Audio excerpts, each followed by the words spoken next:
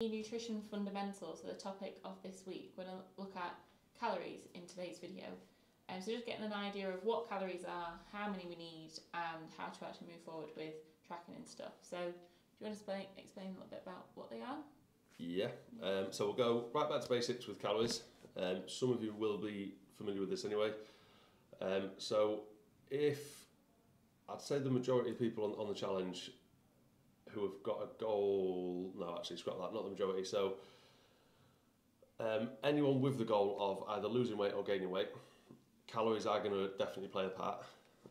If yours is purely from a performance point of view, then calories in food still play a big part, but not quite as much as what we're about to talk about here. So you've got weight loss is one over here. So if you're looking at dropping some or fat loss, losing some weight, losing some fat, you're going to need to be in a calorie deficit, which is here.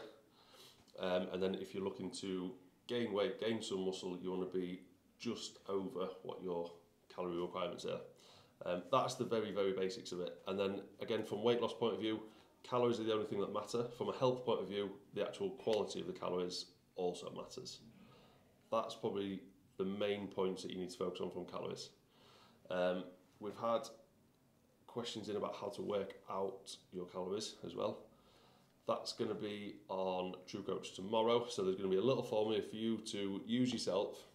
It is always just setting a bit of a benchmark, if you like, and then track, see how things go, and then adjust from there if you need to. Yeah, because people always think that you'll have a magic number that, oh, that's my number, I'll stick to it and see some goals. But actually, that's just a starting point. So then in 4 weeks' time, if you've not moved anywhere, then there's the questions to ask of, well, how well have you tracked? Are you tracking everything?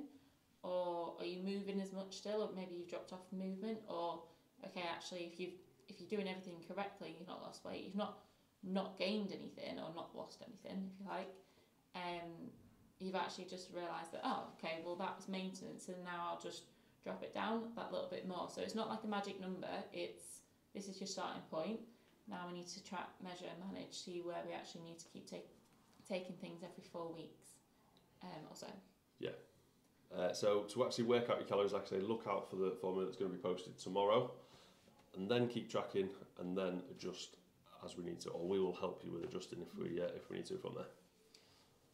I just wanted to say as well, with the tracking, there are different methods of tracking. So you can either literally track the calories on an app like MyFitnessPal, or you could just track by looking at the food that you've got in your cupboards and looking at the amount of calories on the back. So you'll always see like a little nutrition table of how many calories are in each food and the portion. So you can just either adjust your portions or start to measure them out and track it that way, or literally track it on a diary to keep count of the numbers as they all add up throughout the day.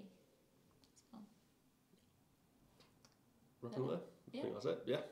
We'll keep it as that for today. If you do have any more questions, save them and pop them into the form for the end of the week, and we'll ask them for next week. But yeah, we'll have another video on Wednesday.